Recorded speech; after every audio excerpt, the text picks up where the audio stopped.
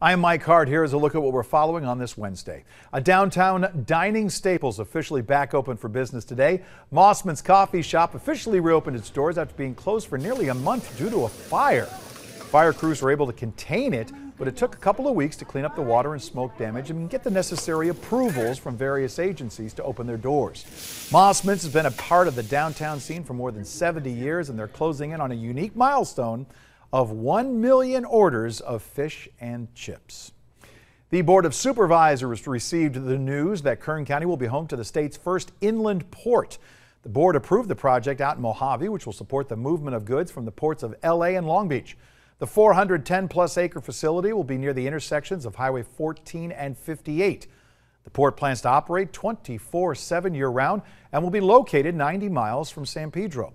It will increase efficiency, we're told, by allowing those goods to arrive by train from other nearby ports, then send them off to their final destination. Project expected to break ground in 2023. They'll be fully operational by 2024. Let's take a check of that midday forecast now with Callan.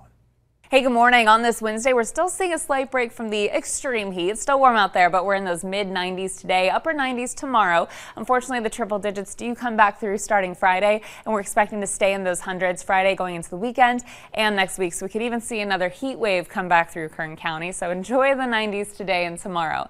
As for our mountain communities, a little comfortable for places like Tehachapi and Fraser Park in those mid to upper 80s. Lake Isabella is staying in those 90s today through our extended forecast. So going into the weekend, 80s and 90s. Although we're seeing some small chances of rain start to pick up, really small as of right now, right? Only at 10%. We're seeing a little bit of that 10% chance going into Monday and Tuesday as well. Small right now, but we'll keep you updated if that changes as we get closer to the weekend.